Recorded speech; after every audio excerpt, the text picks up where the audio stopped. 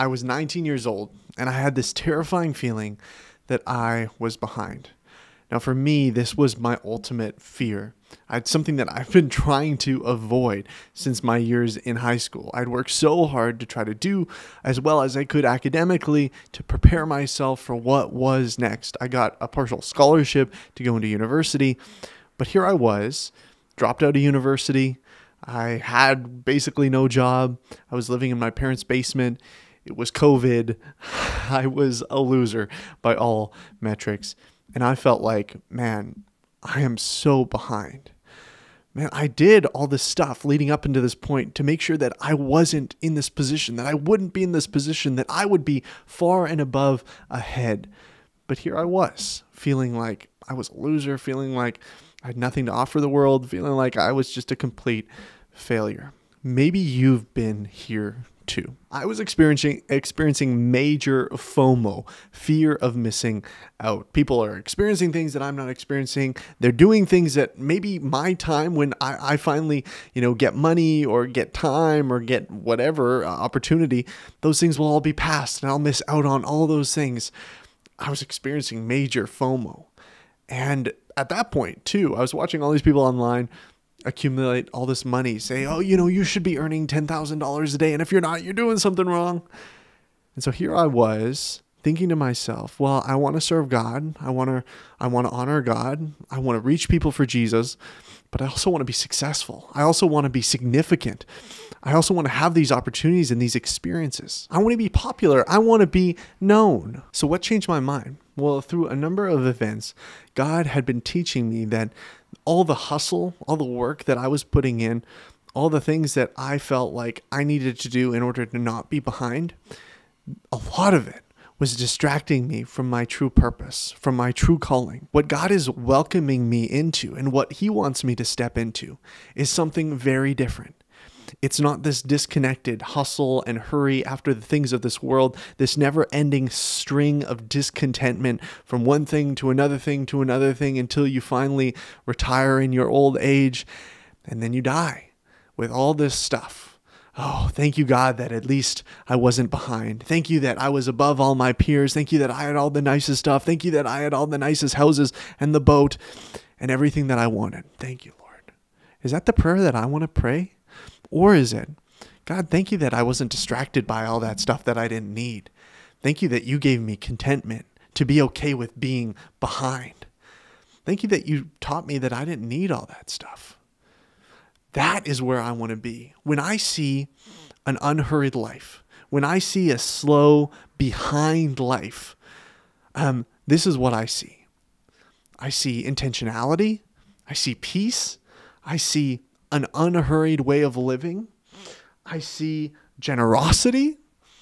I see freedom, contentment, restfulness, not consumed with just busying myself with work because I feel guilty or because of my insecurities. Now you might be saying, Isaac, this sounds nice and all, but it feels wrong. I feel like I need to be ahead. I need to be measuring up. I need to be doing more.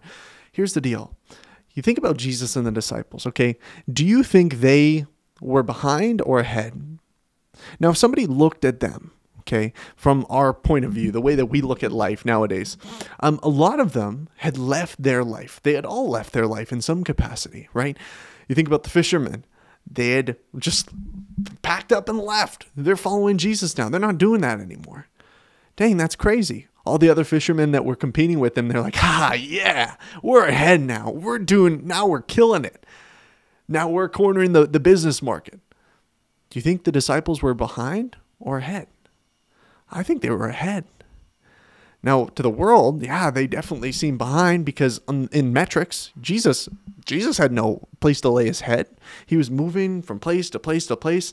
In terms of worldly security, there wasn't much for him to have. But what was there? There was community. There was peace. There was restfulness. Now, I'm not saying you can't have a house, and I'm not saying you shouldn't have a job, but I'm saying that our attachment to these things, in order to give us security, to make us feel good about ourselves, man, we're looking at these things for something that they can't provide us, and they shouldn't provide us. To follow Jesus is the most restful, peaceful beneficial thing we could possibly do. And sometimes that means, a lot of times, it means slowing down. I think about Mary and Martha. Okay, Martha was caught up in service, in doing, in trying to host, in trying to do more, right? Meanwhile, where was Mary? At the feet of Jesus. And what does Jesus say to her? What does Jesus say to Martha? Let's look at this for a second. He says, Martha, Martha, you are anxious and troubled about many things, but one thing is necessary. Mary has chosen the good portion, which will not be taken away from her. Sometimes being behind means choosing the good portion. That is Jesus. I can see all these examples in the scripture of people that on the outward you would think they're going backwards. They're going behind. They're going too slow. They're taking a step back. They're taking a step away from the world, away from what the world values, and a step towards Jesus and what he values. Jesus runs on a different metric. He's not caught up in the hustle and bustle of the world.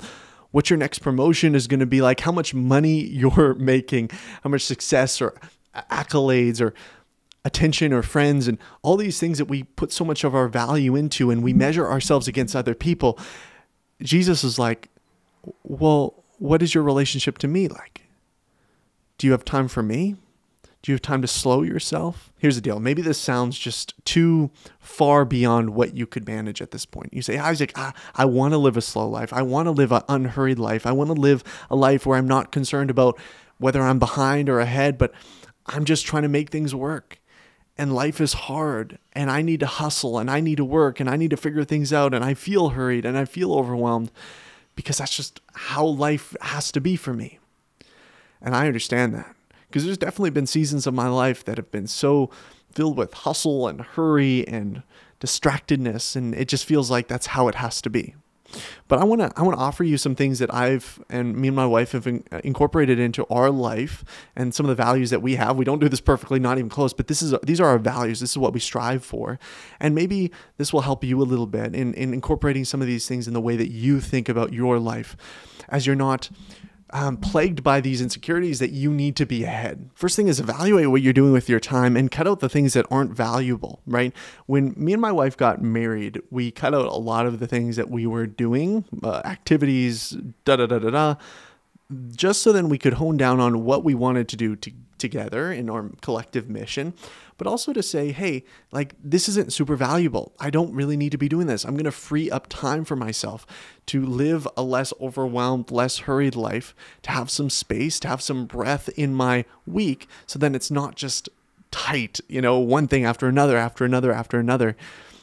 I don't know. We found that to be really good for our souls, to say, there's a few days a week where we just have nothing, where we can just explore together. Well, we can just, go out and go to a farmer's market, or we can just hang out at home, and just having that rhythm of that freedom, giving more time for ourselves to just be, has provided us a lot of fun growth. Second thing is live within your means. This seems so obvious, but it's so countercultural to spend beyond what you can make because you're trying to measure up to everyone else, to buy a house too early and you become house poor because I just need a house, because we need a house, because that's where we should be in life. My wife and I talk about this a lot because we feel that pressure to take the next step, to buy the house, to buy the new car, to do these different things, because you want to prove to other people that you're doing well, that you're doing enough, and also for me, that I'm providing, that I'm being a man, that I'm giving my wife enough, and that I'm giving her the life that she deserves. You have all these outside pressures, but when we have a conversation, we're like, actually, we don't need this stuff. We don't need a new car. We don't need a house. Like, we're fine. We're actually very happy and content. And to just sit in that and to be okay with that, it's really a freeing thing. Because, hey, like, if my paycheck isn't as much as it was on one month to the next month, then it's like, it's not that big a deal because we're living within our means. It gives you freedom. It gives you rest. It really provides peace. The third thing is choose to go the long way. In our culture, ever since the Industrial Revolution, we have been programmed like robots. We've been treated like robots, and our morality, our metric system, how we scale something to be good or bad has been gauged off of that. Robots are the best when they're the most efficient. If a robot is not efficient, then it's not a good robot. Okay, we see humans as the same way. If you're not efficient, then you're not good. Here's the thing. We've chosen to go the long way. to explore creativity and not just efficiency. To not just say, oh, just get it done, but let's explore this.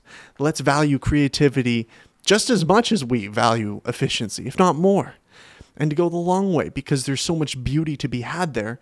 And that's part of God's plan. And that's part of what God has invited us into, is experiencing beauty. So whether that means making a meal together when we could have eaten something up because it's fun to explore, and maybe it's not the most efficient, but it is the most creative and fun.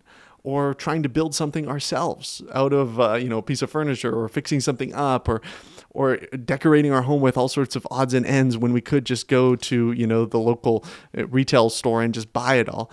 But instead we love thrifting and doing things like that. Like, go the long way, because I think you're going to encounter so much beauty, fun, and it's not going to feel as much of a competition against other people to like, my home needs to look this way, or my life needs to look this way, or I need to do these things because I'm competing.